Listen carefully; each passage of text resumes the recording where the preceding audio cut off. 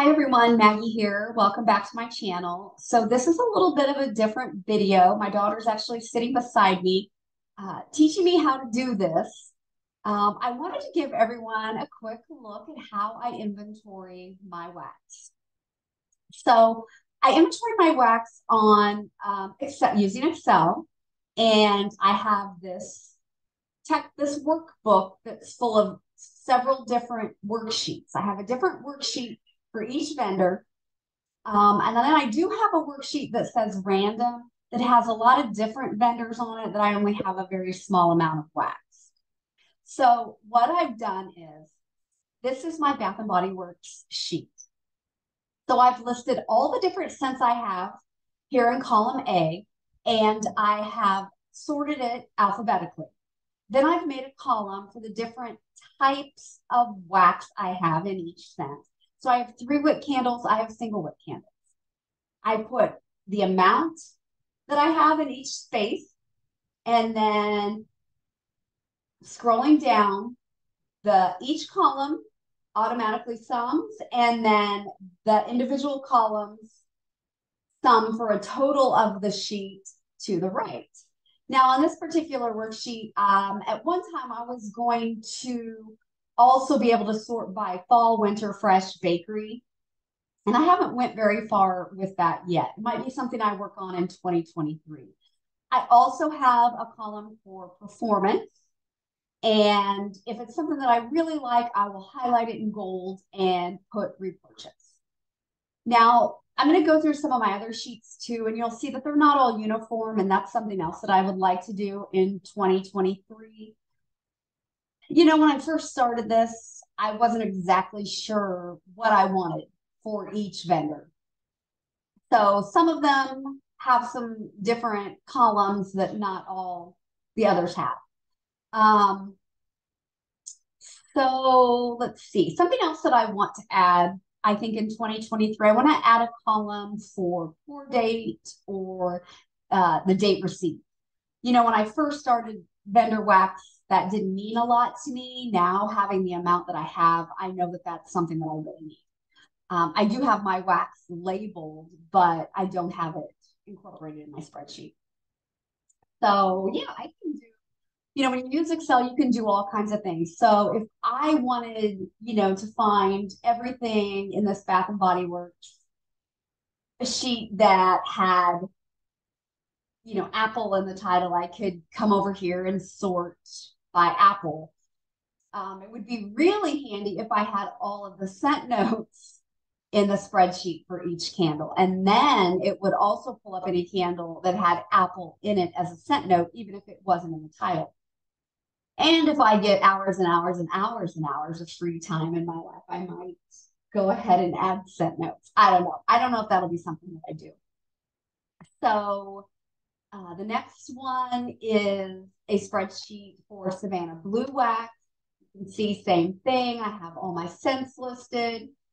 For Savannah Blue, I have samples, I have souffles, and I have loaves. And some of my Savannah Blue, I have listed scent notes. Some I didn't. Like I said, I am a novice at Excel. I really am. It is definitely um, a good learning experience for me. I've actually really upped my Excel skills by doing this spreadsheet because there's been a couple times I didn't know how to do something, and so I Googled it and I learned, and it helps with work. Plus, I did have an error. I know I talked about this in a video. I had an error on my L3 page. I don't know what I did, but here's my L3 page. And it is a really big sheet, but somehow I had over 100,000 rows. I don't know how I got that many rows in the spreadsheet because I really only needed, well, this one's got a lot. I really only needed 329 and I had over like 100,000 or something. So I emailed this to a friend of mine who's really good with Excel and she figured it out. So I've got a lot of cleanup to do on this L3 sheet because for quite a while it wouldn't let me enter any more rows. So what I did is I came over here and I kind of started over and added the columns again. And I have another row of my scents. So I want to, when I get some more free time, I'm going to take all of this over here and just incorporate it back into this side. So I have um, one really nice sheet instead of it really kind of goofy like this. But I have added things like, performance notes by YouTubers. So something must have been going on one day when I was in the spreadsheet and I decided that I was going to maybe, when I saw one of the reviewers say something about a scent, I could go in and I could plug that in. So L3 has lots of different variations of wax, the small loaves or the bitty loaves, the samples, the trig tarts, bougie bars, souffles, scoopable wax, which I don't think that L3 has souffles, do they? I don't know why I put that in there. Puppy packs, you know what I mean. So yeah, this is my spreadsheet. Like I said, again, it's a work in progress, but you can do so much with Excel, with sorting and just adding up all your columns so you always know what you have. So when I use something, that's the other thing I want to show you. I will go into the specific vendor's sheet. I will gray out the scent and I will change it to 0. Now, like on this banana cream pie, if I only use 1, I will come up here. I will change this to a 1. And if you look down here at the bottom where it said 3, it changed that to 2 automatically for me. And then it changes over here for the total of my sheet as well. So there's so many things you can do with Excel, and probably, well, I know so much more than what I'm actually doing. It's amazing what it will do. Like I said, I'm a novice and I am getting better. So that is all I have for you.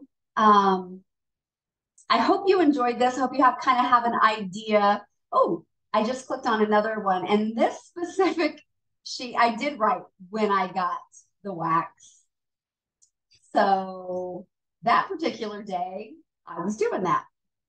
Can't explain it, guys. Don't know why I do some of the things I do and then don't do it for others. But you can see as I'm scrolling across the bottom, I have a lot of vendors that I have wax from.